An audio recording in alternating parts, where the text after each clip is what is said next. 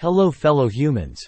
You may be familiar with German concentration camps or Japanese internment camps during World War II, but you'd be surprised to find that the United States also held 425,000 Germans in 700 American POW camps across the country. Compared to the German and Japanese camps of the 1940s, these American POW camps were surprisingly humane. In fact, they were so humane that these camps usually ran on the honor system.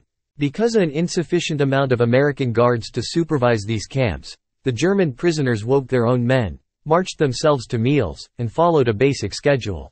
Most of the labor done was farm labor, as the United States lacked farmers during the war, and prisoners were even paid for their efforts.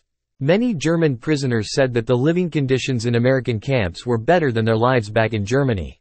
All German POWs were returned home after the war. Like and subscribe to help me pass Boss Nacho in subscribers.